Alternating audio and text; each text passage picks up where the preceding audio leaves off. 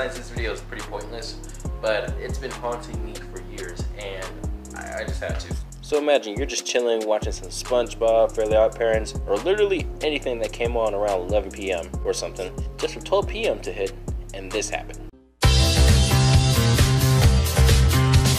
Today is Nickelodeon's Worldwide Day of Play. Turn off your TV. We'll see you back here at 3. 3 p.m.?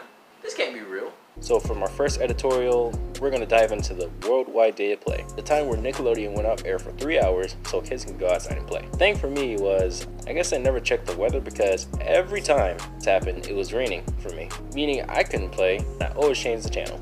Not only Nick tuned in for this, there was Nicktoons, Noggin, and all other Nick channels. I know this is going to confuse someone, but this scared me. Sometimes they loop the song annoyingly, but all the time, they'll loop the narrator. Trust me, he or she will constantly remind you that you need to go outside and play. It's scaring me because all you can hear is kids screaming in the back.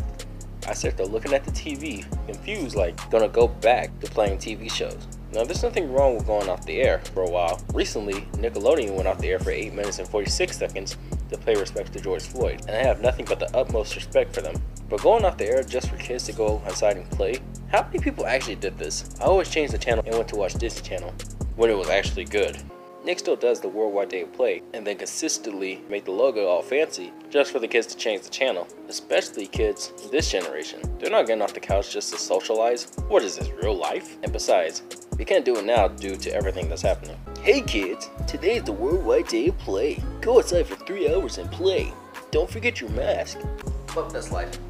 So guys, take care of yourself, be safe, never be scared to share your opinion, and